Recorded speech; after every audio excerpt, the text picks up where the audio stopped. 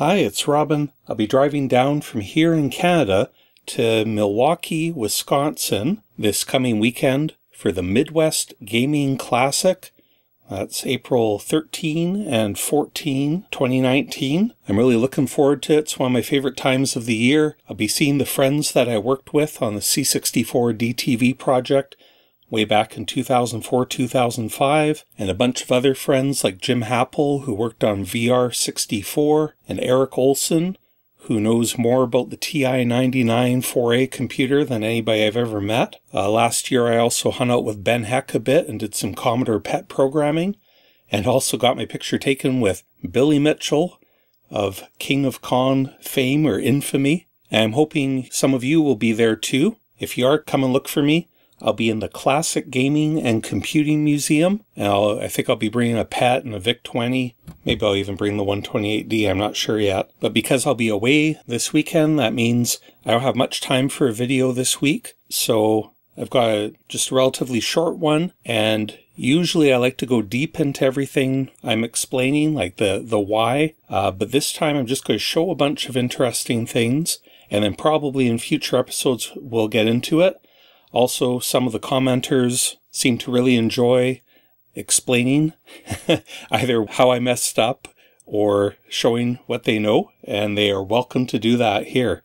So maybe we'll get some good explanations. Some of these things I don't know why they react the way they do. I'll show them, they're interesting, and we'll come back to some of them in another episode. Okay, so the first one is just, let's do a line like REM, and then Shift-L, and then on the next line you just do whatever, print hello. Okay, and we can run that program, and it prints hello as you would expect, but we'll list it. It prints the REM, and then it prints a syntax error. So this is really curious. You actually just cannot list this program without it failing with a syntax error.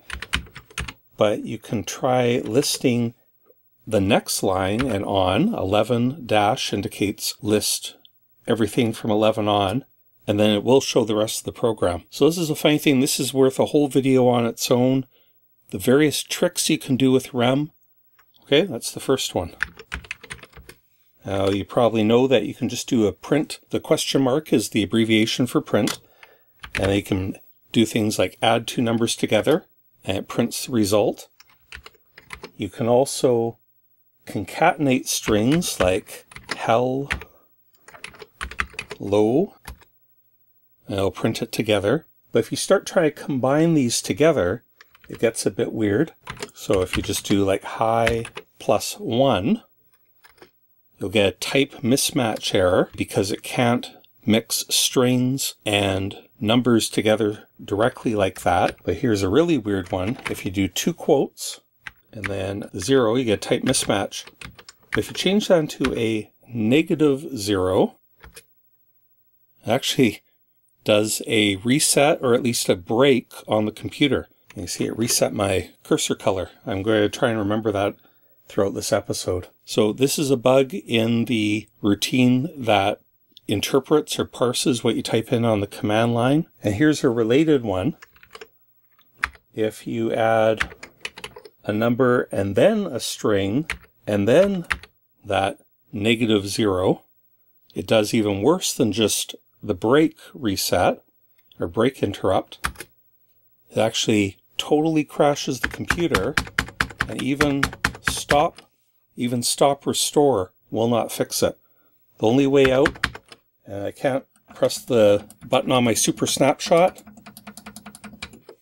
So the only way out of this one is if you happen to have a reset button. That'll get you back out. Or if you're on a C64 without a reset button, you actually have to turn the computer right off.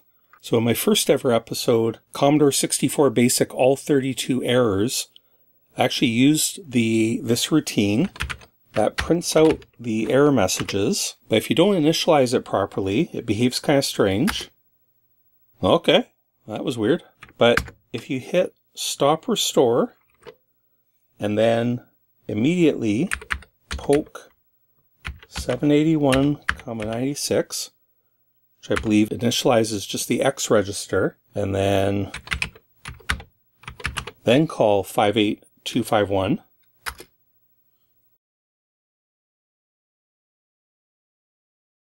It does this. I've seen some people online call this like a screensaver or secret Easter egg. I don't think it's that deliberate. I think it's just calling the error routine with particular initialization parameters happens to produce this pattern. Kind of funny though, that you get that out of one line of BASIC in immediate mode. This next one we just pop into the monitor, my Super Snapshot. And you can do this with any monitor if you had SuperMon or a different cartridge than the Super Snapshot. And we will just disassemble at location FFF6. This is right near the end of memory.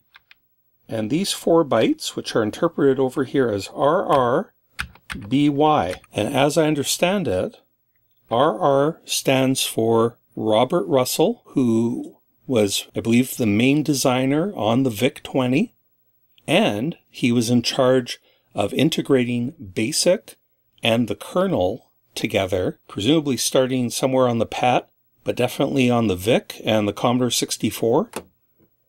And he was even responsible that, you probably know how kernel is spelt this way on the Commodore 64, while in most operating systems it's spelt with an E. Apparently that was just a typo that caught on because he put it in the documentation. So, RR for Robert Russell, who was a significant contributor, and beside it, BY for Bob Jans, the designer of the SID chip, of the sound chip in the 64 and the 128. One of the most beloved sound chips ever. Still today, music being written constantly for the SID. So it's a neat little Easter egg that I think a lot of people don't know about. Okay, here's another one. If you just type numbers in to the interpreter and press return, okay, you get a syntax error, presumably because that number is too big to be interpreted as a line number. It's actually 63999 is the longest line number you can do. Let's try 64,000. You get a syntax error. So if you try really long numbers, like we just tried that 350718, 350719, you get a syntax error. 350720, the computer freezes.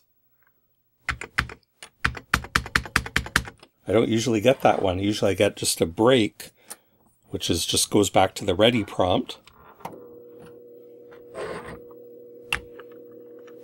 And as it turns out, a whole bunch will do that. 350800, there's the break. 350900, and so on. There's a large range there where typing in that number causes the interpreter to crash and apparently even lock up sometimes. Okay, and so this again, this is some sort of bug in the way the interpreter parses, but I don't know exactly what's going on, maybe in a future episode. Okay, just have a couple more short examples here. This one's a little program. If we do line 0, doesn't really matter, but we'll do that.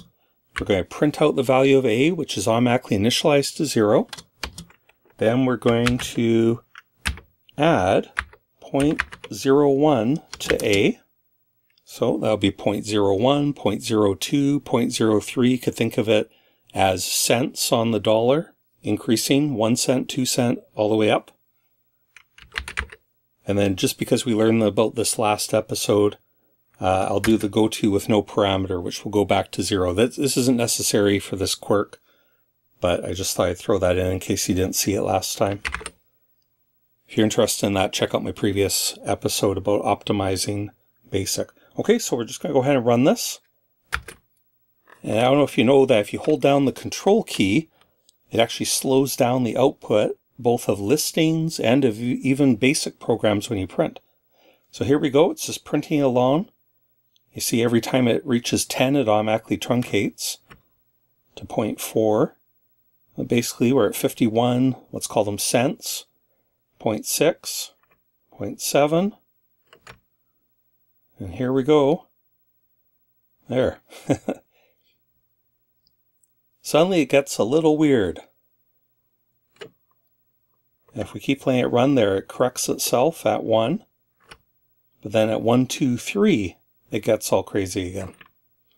Okay, so this is actually a very common problem with floating point implementations. Even much more powerful computers do have this problem. Maybe not exactly the same, or it takes a lot more to see the problem.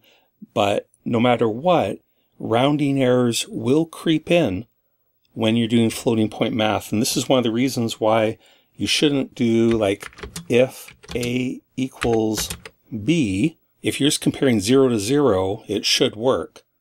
But if you are trying to compare point 1, 2, 4, and you've reached it by adding, well, you can see that is not going to be equal here, even though you'd think it would be correct. Okay, so that's one example of a floating point rounding error producing weird output. Okay, and I've got one more sort of similar example. For this one, we'll make a loop for A equals 1, 2, 9, and then line 20. Line 20 looks convoluted, but all it's doing is printing out 9 to the power of whatever A is, 1 through 9, equals, and then it's actually calculating 9 to the power of A. Okay, and we'll try running this program. Okay, so 9 to the power of 1 is 9, yes. 9 to the power of 2 is, well, 9 to the 2 is 9 times 9, that's 81. But the value we're getting back is 81.0001. Okay, 9 to the 3 should be 81 times 9 again, would be 729. But again, with the rounding errors, and you can see that at each stage, the number gets bigger, but kind of strangely, the floating point value is always rounded off the same error. So this is actually quite a big error, a whole tenth. And that corrects itself when you get to 9 to the 9. So again, this is floating points, but it's just interesting that even the exponent function produces those kind of errors. Okay, so that's a number of quirks, bugs, whatever you want to call them. Maybe Easter eggs in the C64. Which one did you find the most interesting? Leave a comment. And if you know of some other interesting quirks in the 64, then leave a comment below about that too. If there's a whole bunch of interesting ones, maybe I'll make another video about it. Okay, thanks for watching. We'll talk to you next time.